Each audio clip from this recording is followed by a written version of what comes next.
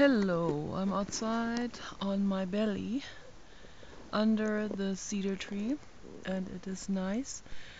And I need to discuss with you the film The Witch. That film has recently come out, and I think it's in the movie theaters right now. It's not available at Amazon yet. I am not going to buy that film. I'm not going to watch that film. First of all, I stopped watching horror films quite a while ago, like 10 years ago. 10 years, no, not really 10 years. The last one I saw was the Hannibal Lecter film. I think Hannibal, where there was an awful lot of butchering going on. So I think that was the last one, the last whole horror movie. Then I've seen some clips after that, and I noticed that I can't handle it anymore at all. I'm just too sensitive, and it doesn't have any positive, nourishing results in your psychology. So that's why I'm staying away from it. But the reason why I need to talk about this particular film, The Witch, is because it perpetuates that old belief system of the Christian religion. And the Blair Witch Project, if you remember, that was a long time ago in out there on the East Coast. They made that film. What I liked about that film was that it included nature and hiking, and they also talked excessively about how they made the film and how much they enjoyed the hike and the nature and the outdoors and all of this. So this had a totally different concept. And those people, I see them as innocent. They weren't trying to perpetuate this Bible and stuff. They were just not that aware that something like this does perpetuate the Bible scare tactics and stuff. But this particular filmmaker, I forgot what the name was. He I would really like to know what is the motive for him to make such a film in 2016 with that ugly message that perpetuates people's fear in the occult and the darkness and all of these things, and particularly that the what bothers me the most is to put a tortured dog into that film. That, first of all, that totally violates the ethics boundaries of filmmaking. Leave animals out of it, okay? If you want to make horror movies, can we focus on the Homo sapiens alone? I would really appreciate it. It's 2016. Let's move on, okay? And but the other thing that is really messed up with this film is it is packaged as some kind of badass modern type of with the two V's. You know, he thinks that's super innovative. It's 90s, it's outdated. It's supposed to have like a Wiccan type of thing, like a new agey, but it's not. It's just bullshit. It's just packaged as hot, with a super hot photo model in this film, of course, who is young. She doesn't know. She didn't know what she's getting into with this. So I'm not blaming her. Okay, to me, she's a kid. She's just become an adult. So how can she know any of these political things and the consequences and all of that? I didn't know when I was 20. So, but now I've come around, I've seen quite a lot, I've studied, I've observed. I see this. crap that's going on in the world. I see what people are doing. I see all that shit. I see all that bullshit. I see all the interactions, the causalities. I see what the filmmakers are doing. I see what Hollywood is doing. I see you, Hollywood. Yeah, there are maybe there's a handful of people who see what you guys are doing, and we also put A and B together. We know that Richard Berman is most likely involved in maybe every one of those horrible, horrible shit, crap, kitsch films that are coming from Hollywood. And if it's not Richard Berman, it's someone like him, a market psychologist who works for the corporate agenda. And as that guy in LA said in a Safeway, I forgot, a Rite Aid store was, I think. We went there at night. He said with a straight face he gets his information from movies. Yes. Like like that's the most normal thing to say. We're getting our information, that everything we learn in life we learn from Hollywood. That is not such a good idea. Actually, it would be better to do your own legwork and mental legwork and read and research things, and then you will find out that the witch, this whole word, is a labeling. It's a slander. Okay, that there has never been a witch. There's no such thing as there's first of all there's no such thing as evil. There is no devil, there's no hell, and there's no witch.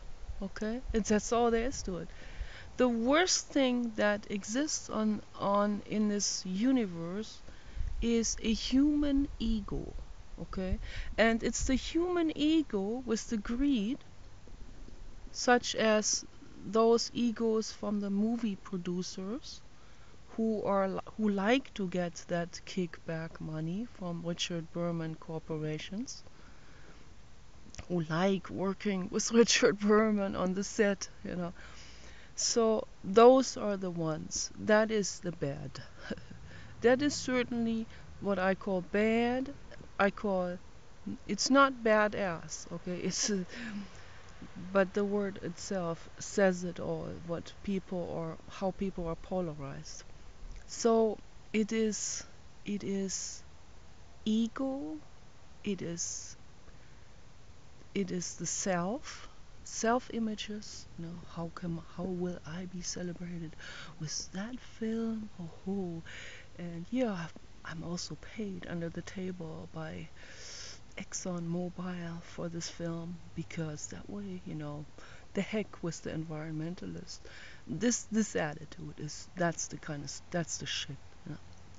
And the reason why there is this labeling, which always has been for hundreds and hundreds of years, maybe thousands, is because any time someone in history, it usually was women are smarter in this way. Okay. So it usually women are mothers, they're caregivers. They bring the community together. They are better with psychology. They are better with philosophy. They are better in seeing these things. And some women, off and on, who had guts, who had courage, and who saw right through this shit that people were doing, bloodletting and terrible things that the physicians used to do. These women, they knew better. They thought, if I can make myself a chamomile tea, for example, I can feed my blood. I don't need to let blood. I can feed my blood so that my body can fight off an illness. Why should I lose blood, to purify myself? That's hideous. That was a hideous belief among the physicians. So this is just one out of thousands and thousands of examples on that. much more intense herbal cures that women have found, that they have written down, and these books were burned, and the women were burned, and the women were harassed, and they were chased down. Some of them made it out. Where did they go? Deep into the forest, right? Yes, they would go as deep into the forest as they could possibly get away from these dictational, from this patriarchy, from the clergy, from all of these, from these hideous people that held the other cheek to society, that bent down to the ruler, the king, whoever was running the certain regions. People were just slaves to them. There was a feudal system where everyone had to work for free for the king, just so that they wouldn't be bothered, so that they wouldn't get executed. That's how it used to be, you know. People, I want people, instead of getting information from movies, I want people to do more research. Instead of watching shit movies and reality shows and Kim Kardashian's butt implant, maybe it would be time. It's really time to go. If you don't have a computer, you could be poor as hell. You can go to a library and you can research it there for yourself. You don't even need the internet for it, but most people have the internet, and there is Google, and you can googly everything there is, everything about the witches in quotation marks, you know, the middle age herbalists, the wise people, the sages, that have seen through things. Those are the opposite of that what they labeled an evil witch. The opposite. It's the people that had enough of society, who went back then. They still had large force. You know, I heard for making this film they couldn't even find a forest because everything is already built out because of overpopulation. Couldn't even find a forest. They had to like really get far away. So to find the last patch of a forest that hadn't been clear cut yet. You know, yeah. But during the Middle Ages, they had vast forests also in Europe, which is totally unheard of now. All the wolves exterminated, people's properties everywhere. No more wolves, no more bears, no more grizzly bears. They don't even have brown bears in Europe because everything is populated. So you have to go way into Siberia to find those animals. And it's a tragedy, really, yeah. But during the Middle Ages, let's say 1300 or even 1700, as the film is depicting, even in 1700, there were still forests in Europe and even in England. And even, yeah, also in the United States. I think this film is about the United States. But the real, those witch burnings and all of this, that happened. That started in Europe during the Middle Ages, when they still had these vast forests with all the animals in the forests. And those women, they were never attacked by wolves. They were never attacked by an animal, okay? The animals, they know. Who cares about them? They know very well. When they see hunters and clergy type of people, they run. They don't attack them. They run. They hide, okay? And so were the so-called witches, the herbalist ladies. They ran, they were hiding, and they ran and ran and ran and ran and ran, just like Zarathustra in the in the story by Friedrich Nietzsche. I also recommend that book highly to people.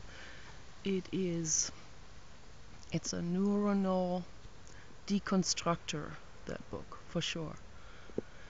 Do it for the sake of your own lives.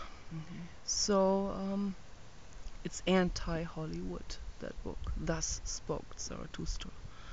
So anyway, those women, they ran into the deep forest, and every time I envision that, running into a deep forest, it's like a sigh of relief, Get away from the hassle and bustle. Get away from from these, from the vanity and this insanity and the insensitivity and the brutality of humans. Get far away. And that's what they did, and they built themselves little log houses to live in and to survive those harsh winters, particularly in Northern Europe. Okay, and some of them made it. Some of them made it far enough into the forest, and the feudal type of people, the servants of the kings, they didn't ride out far enough to get them. But many, many, many, many they got, many they took with them back into town.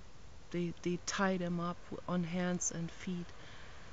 They hung them over their horses. They rode back into town with them, and they burned them on the stake. Okay. Joan of Arc was burned on the stake. It's just one of those examples. And I want you to become very aware what that must feel like. Okay? Become aware. Start to grow that what the neurologists call the mirror effect. Start to grow this, the compassion center. You are no different to them. We're all made out of the same material. Okay? Animals and humans, we all feel pain. Why would you do an atrocity to another living being, whether it is an animal or another person, just because that person is of a different political party? Okay, let's really think about this. Think about this really in depth. I want you to think about this in depth, people. Okay, and start criticizing things. Start seeing things the way it actually is. When you watch a movie, think about it. What is the message of that film? Does this film has any positive message? And if it has a negative message, what is that film telling you? What is it saying? Ask these questions. Go home and write it down. Think about this. Get into the depths of it. Don't turn a radio on to forget everything, to drown everything out again. Don't keep running away from yourself. Yeah? Go within yourselves. That is the only path for us. So this is my criticism of this film, and I'm very disappointed that this stuff is still going on today. Take care. Bye-bye.